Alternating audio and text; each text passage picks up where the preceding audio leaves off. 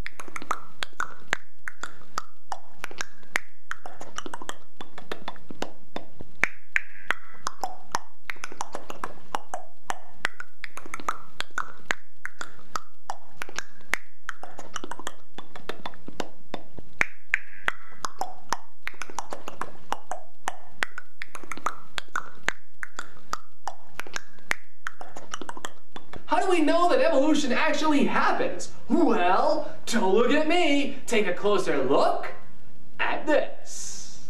We know evolution is a fact because we have observed natural selection, adaptation, and fossil transition. Some religious people say that evolution couldn't possibly happen because the Cambrian explosion happened too fast for organisms to evolve in such a short period of time. The reason we don't see very much evolutionary change at the start of life on Earth is because these organisms got their energy from a continuous source known as chemosynthesis, or chemicals from Earth. When certain bacteria evolved the ability to get energy from the sun, they began to poison themselves by releasing massive amounts of oxygen. Some of these primitive chemosynthetic organisms evolved the ability to engulf these photosynthetic cells. This kickstarted the biosynthesis, or energy from life. In order to not be eaten, these primitive photosynthetic cells formed cellular colonies. The reason we see a massive evolutionary expansion during the Cambrian period is because these animals are very simplistic animals, many of which don't even have complex organ systems. When you have simplicity, you can change extremely fast over a short period of time. Animals today are just too extremely complex with many different organ systems. This complexity means you have to put time into finding another organism to combine your genetic information.